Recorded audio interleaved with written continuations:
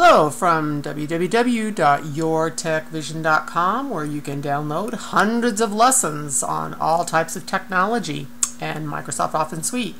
Today we're actually going to learn how to write a lesson in Word and then immediately launch it into Duxbury, a print braille translator, and vice versa. It is an incredible program.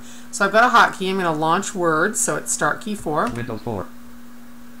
Document 1 left bracket compatibility mode. And I'm going to increase the size so you can see what's going on. Alt V Z 2 for 200%. Let's go ahead and insert some information really quickly using my equals ran left and right parenthesis.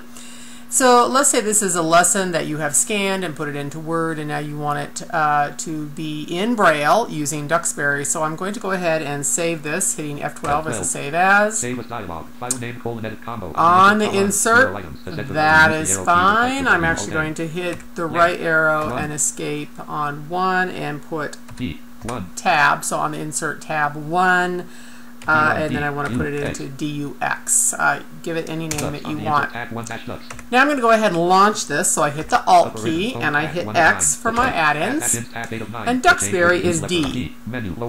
And how do I want to do this? Duxbury Braille. So you can go ahead and hit D again, and it immediately launches into Duxbury, saving you many steps. So I'm going to hit Enter on OK.